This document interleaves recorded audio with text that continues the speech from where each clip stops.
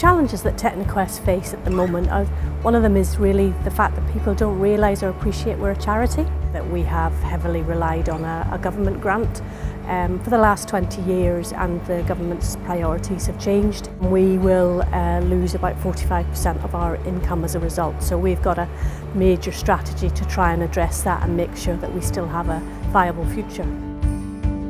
This project is going to be transformational for our charity Techniquest, there's no doubt about it. It's going to ensure that we have new content and new product on offer so that we do become relevant to a whole range of different age groups.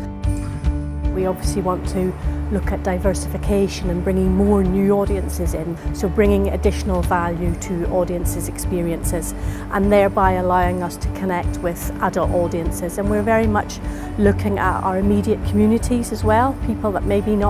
wouldn't think to come and visit at Techniquest. We want to be relevant to them, we want to be welcoming, we want to be much more inclusive. I think there's a real opportunity to grow that part of our audience and to do more with our independent adults and actually bring more people through the door.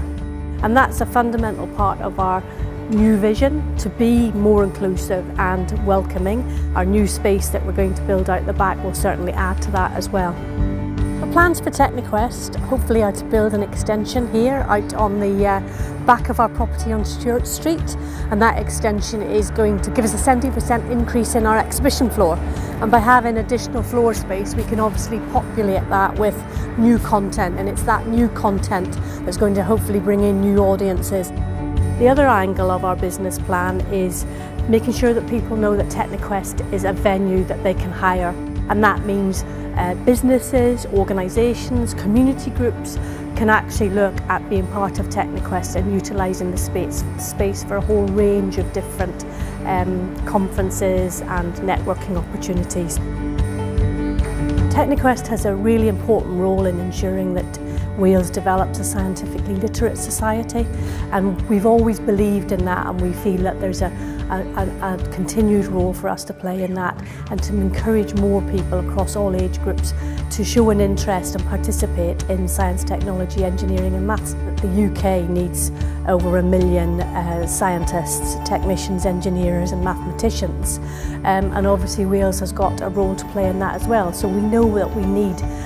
people taking these careers. So for the last couple of years we've really concentrated on cultivating those relationships with stakeholders that want to be part of our development, can see where their alignment is, and really start promoting the whole STEM agenda in Wales, and for Techniquest to be seen to be that major player in STEM communication.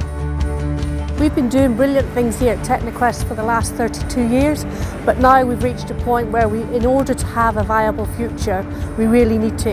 expand and extend our offer and just get more people backing us and supporting us and wanting to be part of the new Techniquest.